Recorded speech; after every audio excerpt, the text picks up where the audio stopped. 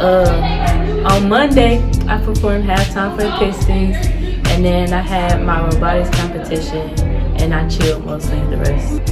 I pretty much chilled. I went out to eat. I went over to my auntie's house, and yeah. I went to work at Walmart.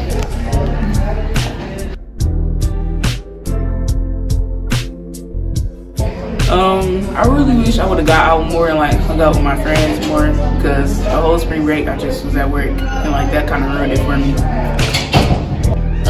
I wish I could have did a little bit more rather than staying at home, but I was busy like the whole time too, so yeah. Probably did my homework. I read the beloved book of Miss Hyde, but yeah, and went out with friends, you know.